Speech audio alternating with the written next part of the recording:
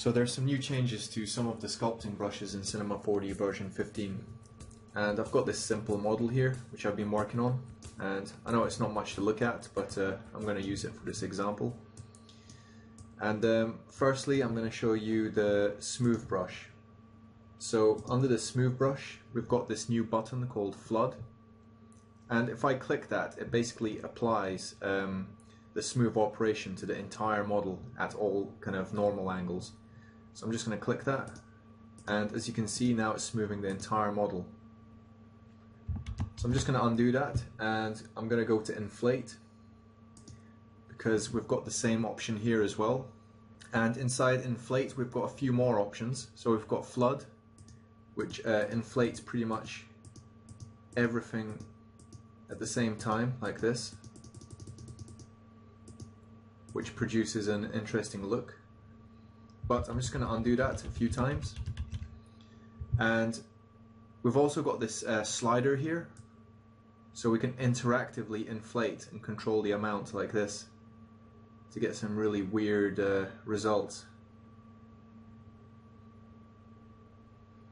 And we can even use a material.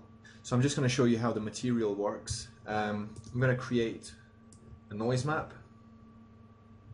So I'll just use this grey material, and I'm just going to go to the color channel, turn off specular, go to color, and I'm going to add a noise map, and just add something like Naki, increase the contrast here, like that. And what I'm going to do is I'm just going to put this over here and go to my sculpt tag, sorry, my inflate button, and I'm just going to drag and drop this material over here like that. So now when I use the slider, it's basically applying that noise map to the inflate operation we're doing. So some pretty interesting results there.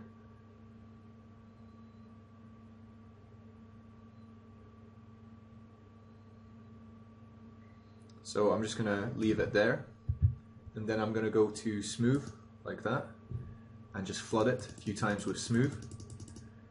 And now we've got this kind of the thing effect going on like in Fantastic Four. So yeah, some pretty cool additions to the sculpting tool set, and thanks for watching.